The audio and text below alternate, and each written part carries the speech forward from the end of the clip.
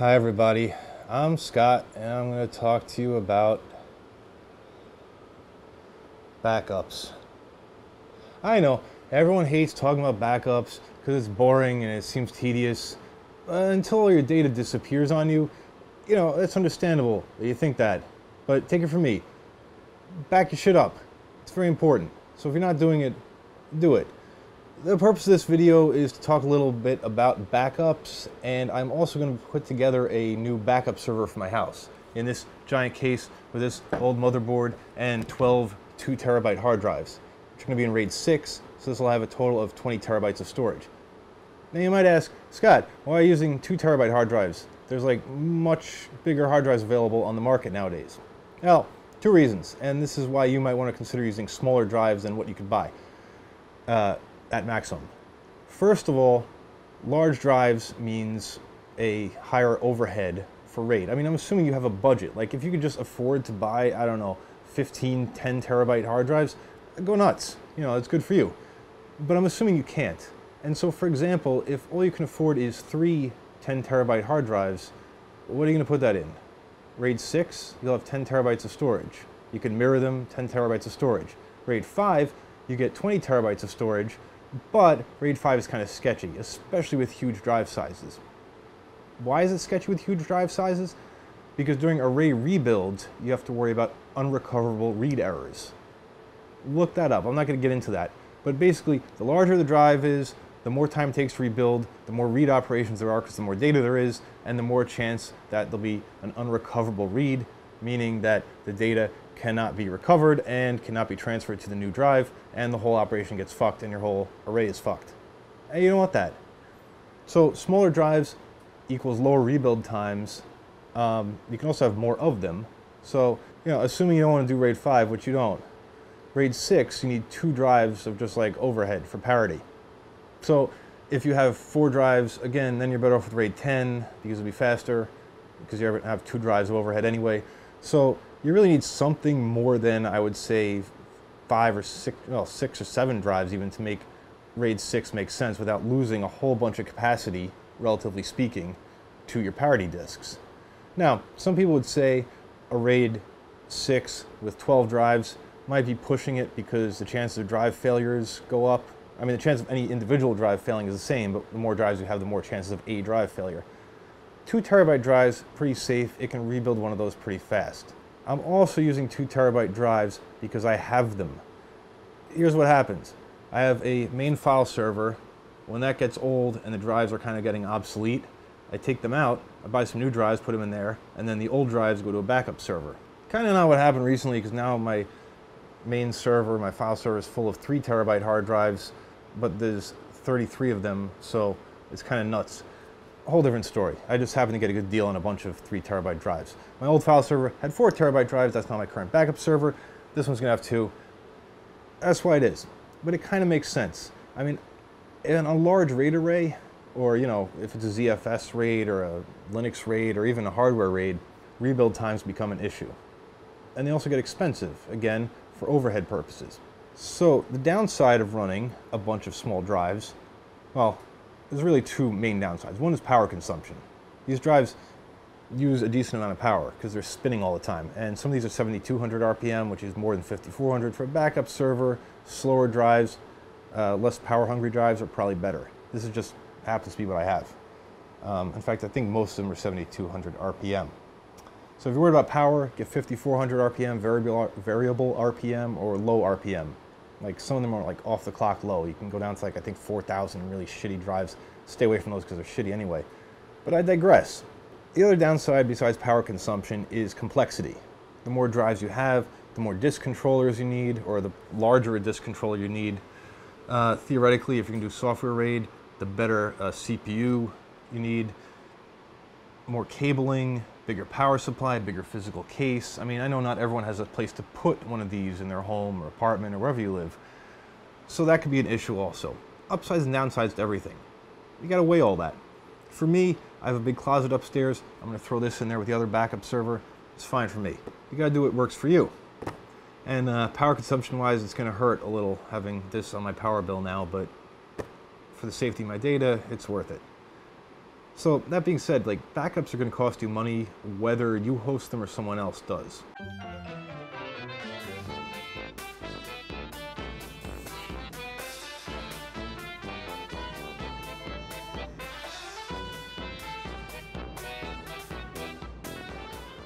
Okay, so now it's the end of the video. It's really not, because obviously I haven't put the thing together, but you just saw me put it together. It's weird, right? Editing. I'm just recording this before I do this because it's a tangent and I didn't want to get bogged down in it before actually showing you how to put this together, which is why I'm assuming you wanted to see this video. Maybe not. So you can shut it off now if you don't want to hear all about backups and the types of them. But this is important if you don't know it. But you don't know what I'm going to say, so you don't know if you know it. This is hurting my... whatever. So, with backups, there are a number of modalities and ways, or I don't know what you want to call, categories of backups. There's on-site and off-site. There's online and offline. There's read-only media and there's read-write media.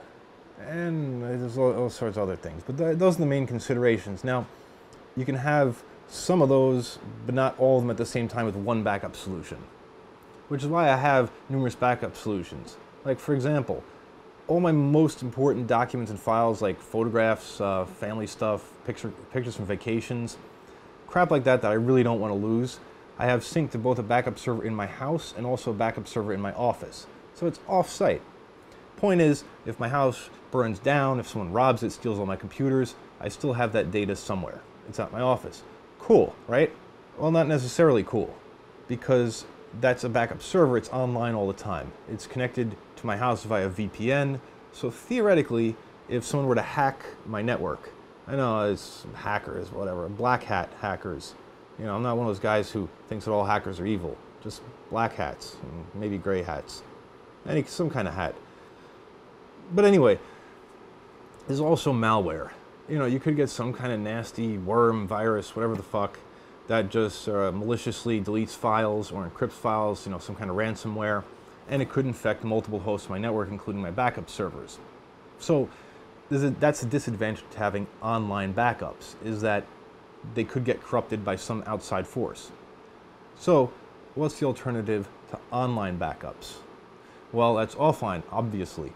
Now, offline backups can be you taking a USB hard drive, for example, hooking it up to your computer, copying all your files to that, and then putting that in a safe. Or bring it to your office if you want it to be then off-site. So it's offline. So if someone did hack into your computer, if a malicious piece of malware got on there, your backup would be fine, unaffected. Problem is, that's a read-write backup. It's a hard drive. So let's say your computer does become infected with malware. Next time you go, and you don't notice, next time you go and plug that backup hard drive in, maybe the ransomware starts encrypting the crap on there, because suddenly it sees that drive, and that drive is suddenly online. Which brings me to read-only backups. That's mostly optical media. For example, Blu-rays. I mean, DVDs are so small by today's standards, they're basically useless. And even for video, Blu-rays are stretching it, because even a 50 gig Blu-ray is still kind of small nowadays. It depends what you have, but a 50 gig Blu-ray should be more than enough for all your documents, your family photos, stuff like that. And it's the kind of stuff like that you really want to store that you only need to back up once. You burn it to a Blu-ray, you put that aside at your office, wherever you want to put it, preferably out of your house in case your house burns down. And then when you get more photos and you get a bunch more, aggregated, maybe you burn another Blu-ray, add those to, your Blu-ray archive, and you move it out of your house. Again, on-site versus off-site. If you leave it in your house, it's on-site. If you take it away from your house, it's off-site. I definitely recommend having some kind of off-site backups. Now, most people nowadays, I think, back up to the cloud. The cloud is just someone else's server or servers, which are somewhere else. You don't really care. That's the point of the cloud. Like, it's just kind of opaque to you where these servers are or what they do. Call me paranoid, but I find that concerning. I mean, I'm going to put all my most precious data, probably some private documents, private photos, stuff like that I wouldn't want just any old Tom, Dick, and Harry to see, and just upload it to someone else's server somewhere. Now, first of all, unless you're encrypting it at your end, any admin at that service, I'm not even going to name names because it doesn't matter. Any admin there could just go and peek at your files when they please. Now, a giant backup service, chances of them actually looking at your files, pretty slim. But sometimes people do that. Also, you got to worry about if their entire service is compromised and hackers start downloading stuff. Remember when, what was it called? The fappening, right? People's Apple iCloud accounts got compromised. Bad news, right? And the thing is, those cloud services, the backup services, are good targets for hackers or just malicious people, whatever you want to call them. Another reason I don't like cloud-based backups and cloud storage is because my data is kind of held hostage there. What if they decide to up their prices for storage? I either get all my data off, which could take quite a long time depending on how much I have and how fast my internet connection is, and then I got to upload it to some other place where it's cheaper. I mean, you might end up having to move your data around all the time. That's annoying, but also the provider you're using could go out of business. Now, if it's Google that you're using, or Apple, or Dropbox maybe. Google and Apple aren't going out of business, at least not anytime soon. But they could decide to discontinue the product you're using. They've discontinued a lot of products in the past. Who's to say it couldn't happen again? And what's free today might not be free tomorrow. What's low cost today might not be low cost tomorrow, etc. I'm not quite done shitting on cloud storage yet. Another thing I hate about cloud storage, at least as your primary means of backup, is that if you want to restore your files, you have to download them all from the internet, which could take a really long time. I mean, depending on how much data you have. But if you have a lot of video, for example, I mean, it could be days, weeks, even more to recover all your data. Now, maybe you could prioritize it and just get the data you need absolutely, soon, right up front. But I don't know, I don't like being stuck in that situation where I need to pull data off a relatively low bandwidth connection in the case of an emergency. Now, some companies like Backblaze, for example, which I use for work to get our backups off-site, because we don't have, that house work situation. Backblaze, so far pretty good. I generally recommend them. They support end-to-end encryption, and also, if you need all your data, they will put it on hard drives and FedEx them to you, or UPS, or whatever the hell they use. Point is, you can get a large amount of data quickly, but quickly is still relative, because you're still talking about like the processing time that time takes to get to you. If it's overnight, you're talking about like 2 business days at least. It might not be fast enough for you. It depends on your requirements. If it's really mission critical data, if you're a small business like a photographer and you have a bunch of weddings in progress, I mean, if your data is all backed up on the cloud and your main drives crash, you could be very screwed if you need to get someone's wedding video that's in 4K, 60 FPS or some shit like that off the cloud really fast. I mean, if you have deadlines, that could be a problem. So that's why it's good to have local backups. Because, for example, my backup server is going to sit here in my house.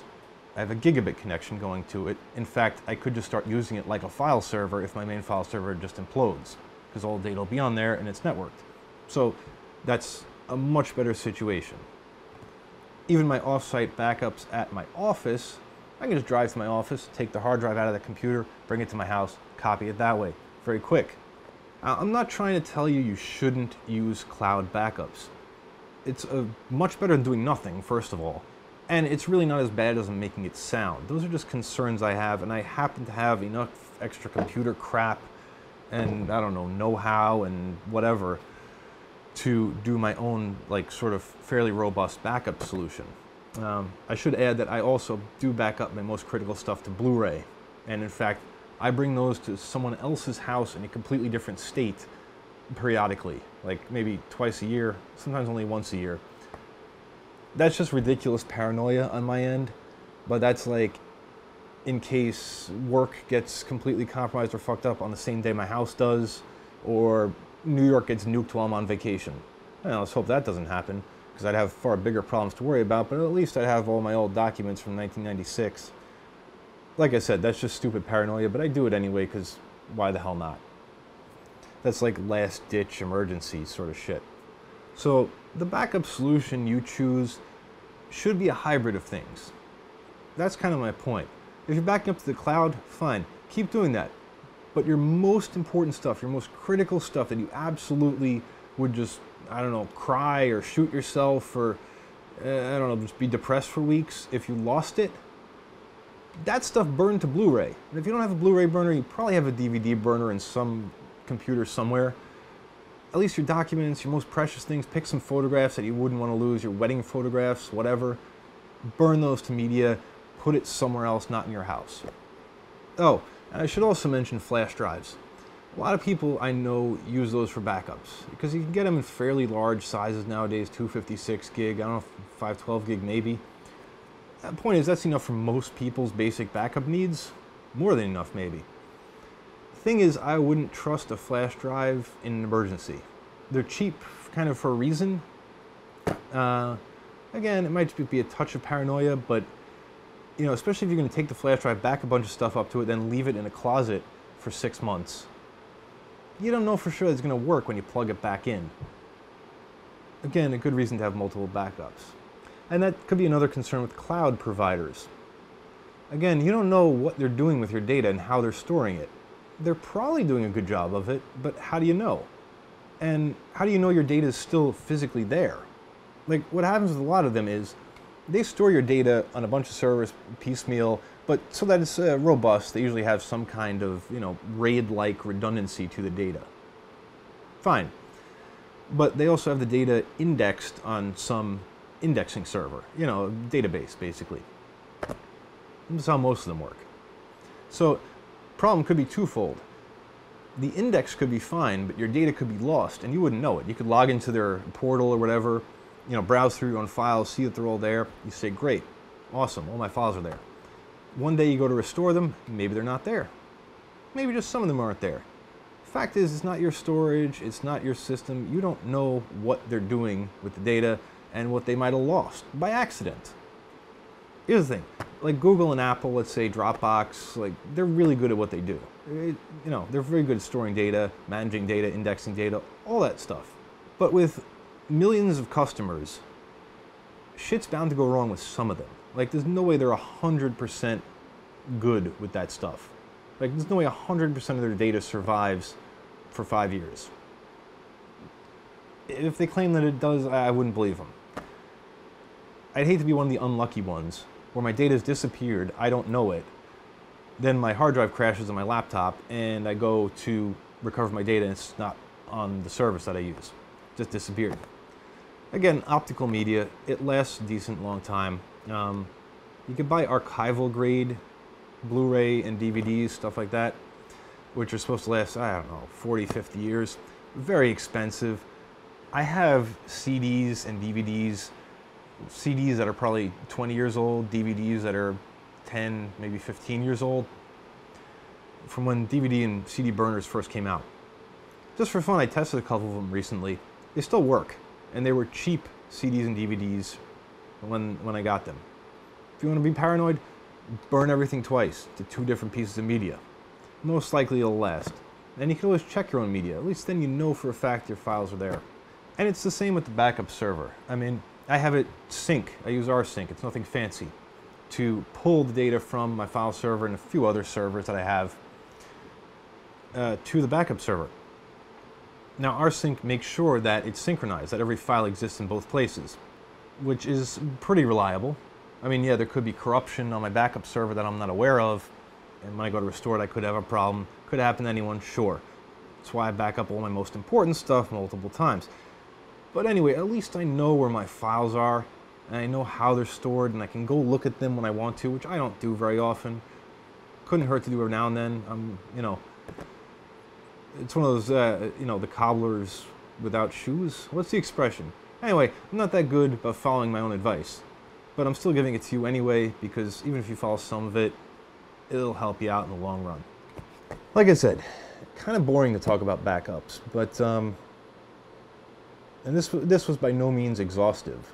So look into it, read up on it. Like one day when you just have nothing better to do, research it, because you really should know all there is to know about backups and keeping your data safe. That is, unless you don't care about your data, then fuck it, just keep it on your laptop.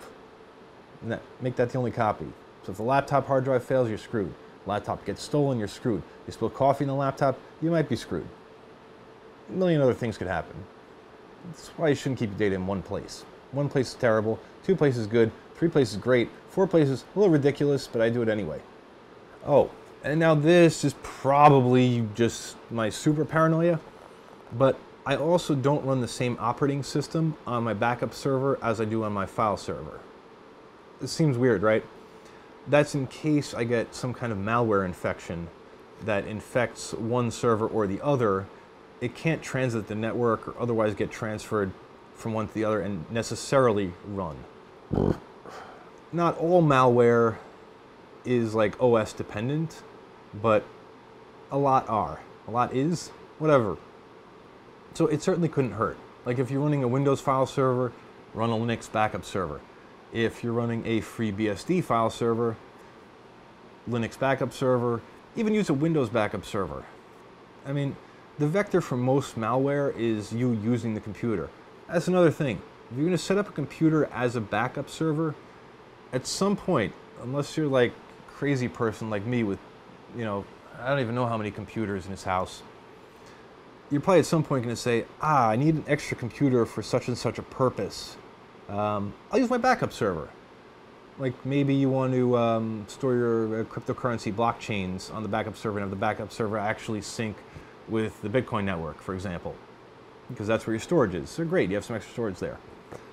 Bad idea. Never run anything on your backup server other than rsync or whatever kind of software you're using to do the backups. Also, firewall your backup server. In other words, don't allow any traffic in almost at all. I have one rule on my backup server to allow traffic, and that's to allow SSH in from a particular host in my network. That's not to say I can't log on locally if something on my network gets fucked up, so whatever. The point is the backup server pulls data, because my file server is already exposed. It's already accessible from within my network, otherwise what's the point of having one?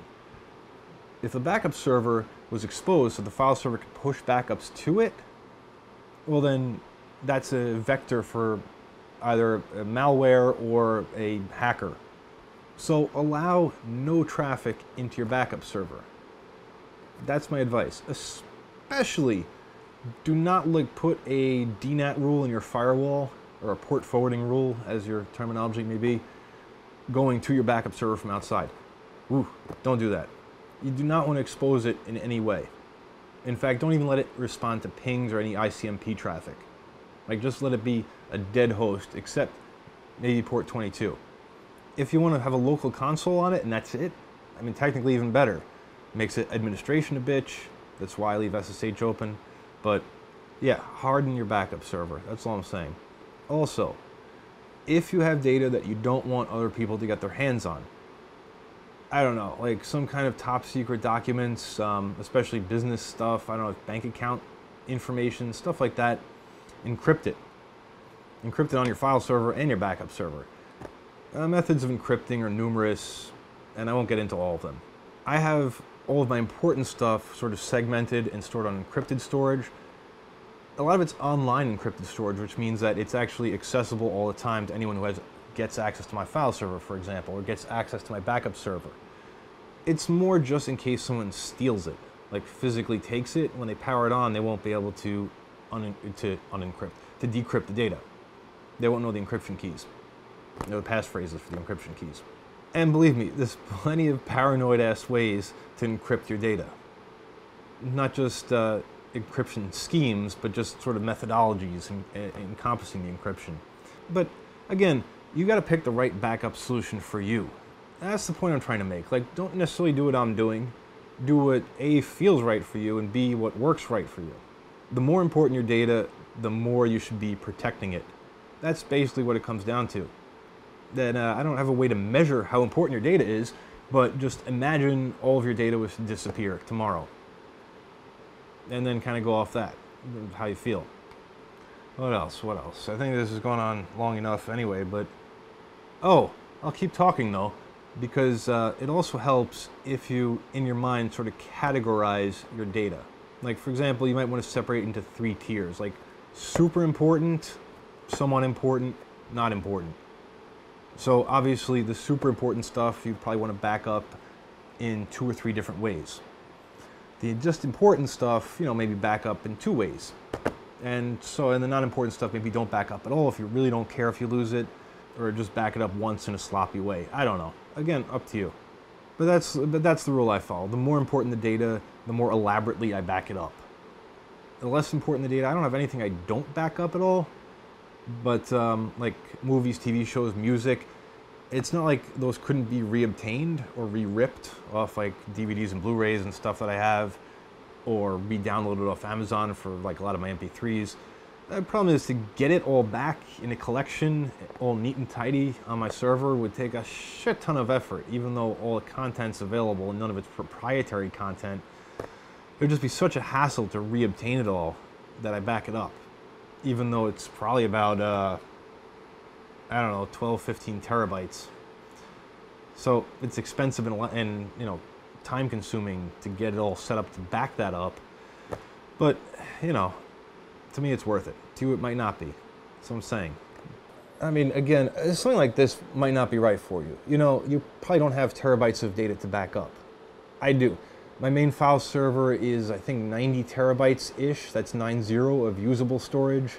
And I have 46.5-ish terabytes of that storage is used.